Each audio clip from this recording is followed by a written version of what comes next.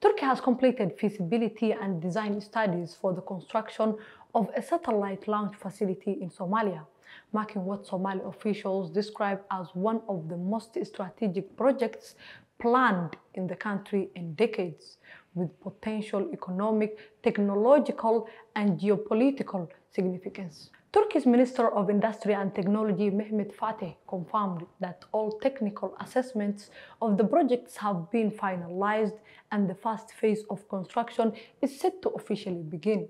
The facility will be built on land allocated by Somalia under a bilateral cooperation agreement between the two countries. The selection of Somalia was based on several strategic advantages, including its proximity to the equator, favorable climate allowing year-round launches, a long coastal line, and relatively low air and maritime traffic. These factors make Somalia one of the most suitable locations globally for a space launch operation. Officials say the project could open new economic opportunities for Somalia by positioning the country as a regional hub for commercial space activities, satellite launches, and advanced technological testing.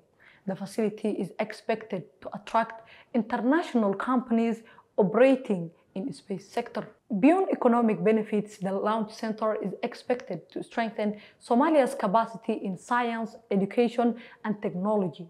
Somali youth are anticipated to gain access to training, research opportunities, and participation in global high-tech industries. Authorities from both countries emphasize that the project goes beyond commercial value, contributing to Somalia's international standing, security profile, and strategic role in the Horn of Africa.